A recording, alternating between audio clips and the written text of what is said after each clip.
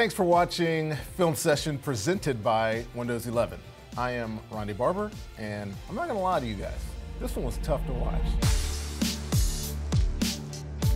And you know why, if you saw the 18-20 loss on the road to the Pittsburgh Steelers. So there weren't many redeeming qualities about this, but I'm finding some good plays. I got two of them, one on each side of the ball.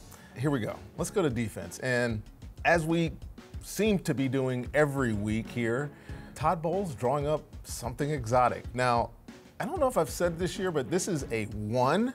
There's one defensive lineman. He's right there. He's Logan Hall.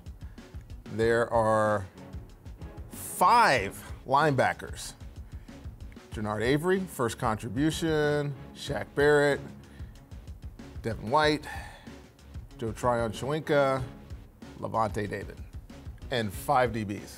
Another just crazy setup on defense. But what it does, it allows a free blitz, and it gives me a chance to talk about still the best player on the field, Antoine Winfield Jr., who is going to be blitzing from the slot right here.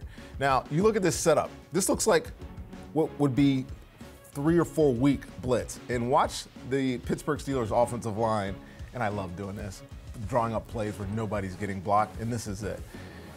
They're thinking 5 or 4 week. It ends up being 3 strong coming from this side, and you get a free blitzer going to the quarterback. You see Shaq Barrett is unblocked because the offensive line is completely confused. I'm not sure what 79 is doing. Looks like he's setting up a screen right here. But at the end of the day, this is just another sack by Antoine Winfield Jr. You see a great picture here from the end zone. You got 5 guys on this side of the ball, only one over here.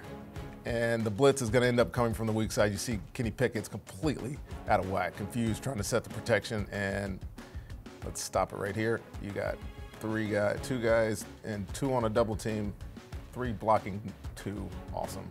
Antoine Winfield, sack. All right, other side of the ball. Now, this was not a good third down day for the Bucs, as we all know, as we watch this. They were 4 of 15 on third down, but on the potential game-winning drive, or tying drive, I should say, they had a great third down. Pittsburgh played a ton, I mean a ton of 2 high safeties. 2 high safeties up here. They either played zone or man underneath. This is 2-man. Man-to-man here, you can take away the inside, man-to-man here, taking away the inside, man-to-man here, taking away the inside, and then this matchup right here in the slot between this linebacker or safety, I couldn't really tell, and rookie Cade Otton.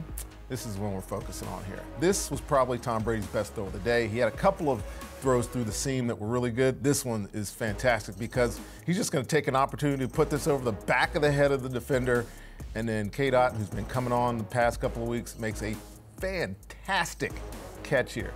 It's great from the end zone. Protection is perfect on this particular play, on this 4-man pressure, or 4-man rush, and then right behind the ear hole of 41, and look at that catch. It all ends up in a loss, we know, but we got an opportunity. Everybody's 3-3 in the NFC. I'm not doubting the Bucs quite yet. I'll be back here next week, though, to show you the next film session.